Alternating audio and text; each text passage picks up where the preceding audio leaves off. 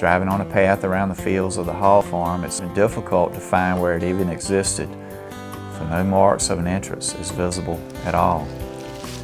Following a small path making a dip into the woods, a pile of cinder blocks is the first clue, which is all that remains of the dance hall, the dressing rooms, and the log cabin. Looking more closely, a small glint of water shines through the trees. To the right, a long strip of fading yellow appears in the underbrush and turns into an old sliding board lying on the ground. There you begin to make out a cement pier from another slide that is long gone. A bit further away, the tall pipe-like structures of a very high diving board tower are surrounded by pines and a crumbling cement pier. It's barely visible. The earthen berms, or dam, hand-dug by the Scouts nearly 85 years ago, gives an idea of the size of the pond, and you can almost hear the splashes of water and sounds of laughter enjoyed by hundreds of people in the community for many, many happy years.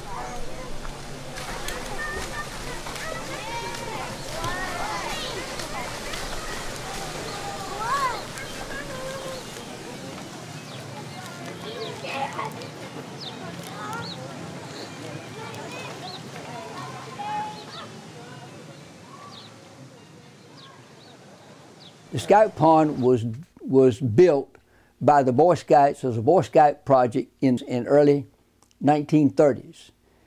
What made it special was that it was built in the Depression. It was built as a community project. It was built by the Boy Scouts, but for the Scouts and for the town of Scotland Neck. It was there for socializing. It was there as a community center. Just an integral part of our community. To be able to brag about the Scout Pond for Scotland Neck is great. I mean, it's a wonderful, some history there. It's a wonderful story for Scotland Neck. I wish it was still here. Mr. Bracey came here, I think it was 1912 that he came to Scotland Neck. He was elected mayor in 1927. He was noticing the boys out playing in the mud in the streets and whatever. So he went and talked to the Kiwanis Club and said, look, I want to take these boys and take them out and give them something to do to get them off the street. Mr. Bracey was a saint. He kept a lot of young people.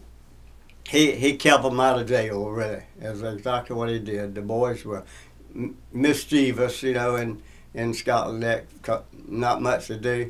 So he gave them something to do with his scout troop.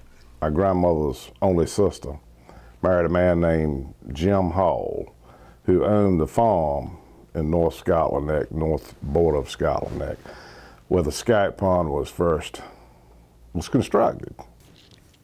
When Mr. Bracey got the idea of having a place to go, he was looking for land, and he talked to Mr. J.B. Hall. Mr. Hall let him have that at no cost whatsoever. In 1931, they went down and began to build the old log cabin. I think that was the first thing that was done. And then they wanted to do something different from that, and the idea came up with the Scout Pond. So in 1932, they began to dig the Scout Pond. Of course, you had no machinery or whatsoever at that stage of the game back in the early 30s. So you brought your wheelbarrow and your shovels, and the farmers came in with their mule and scoops and scooped that out, and they put the dam around the Scout Pond. Up a scoop of dirt, and take it up there and just lift it up. They had handles on it and just dump it and go back and get another one. And this is the way it was built.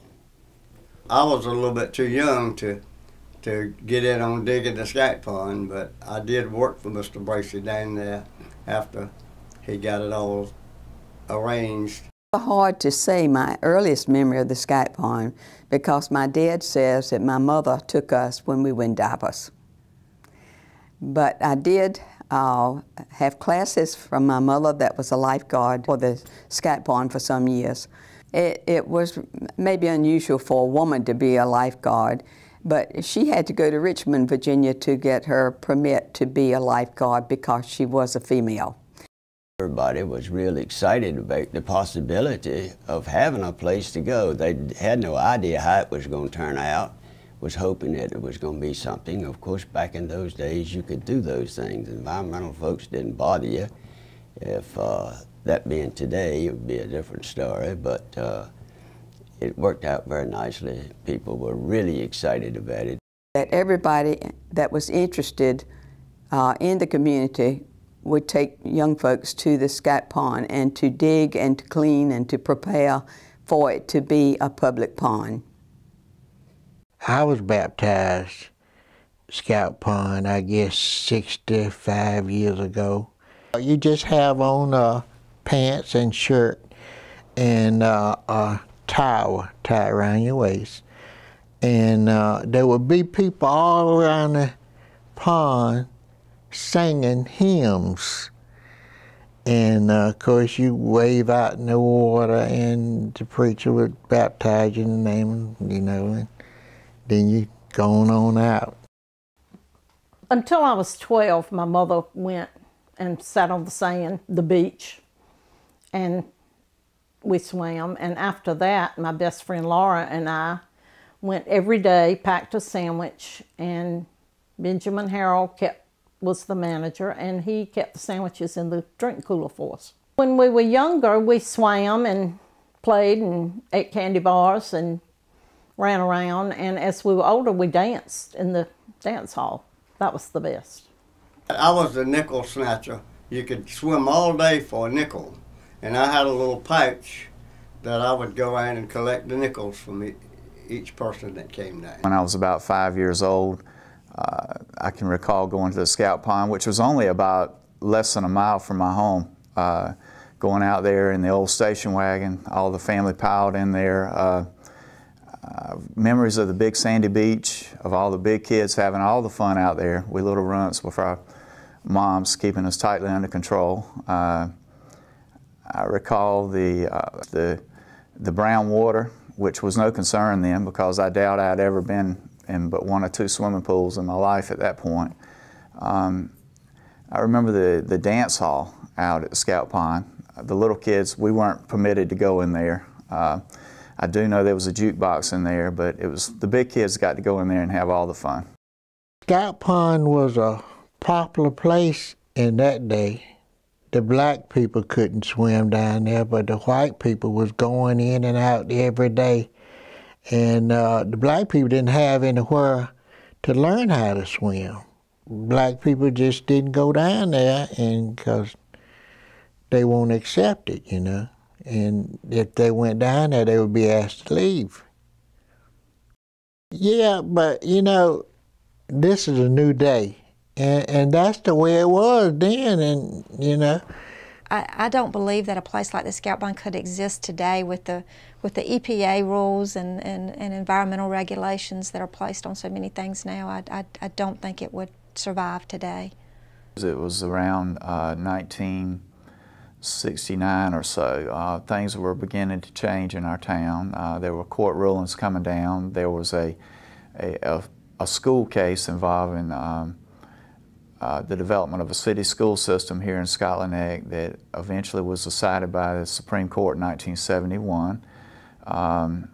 And as I said, things began to change socially in the town. The Scout Pond began to integrate.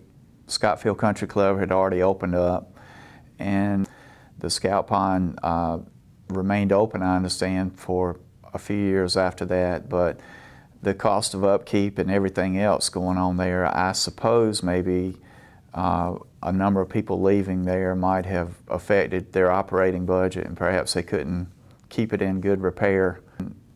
I guess it was just the turning of a page in the town's history.